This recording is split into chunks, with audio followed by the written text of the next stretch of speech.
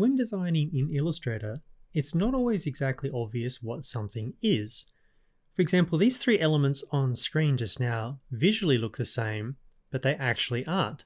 Now we could select these things one at a time and go through the properties panel and try and work out what's going on. But there's potentially a better way, and up under the view menu, that option is the outline option just here. So if I click on that, there we are. So I can immediately see that the item on the left is a path, which has had some stroke attributes applied to it, while the two items on the right just there are items that have already been outlined. So back up under the view menu, what was outlined a moment ago now reads as preview. So if I click on that again, it will get us back where we started.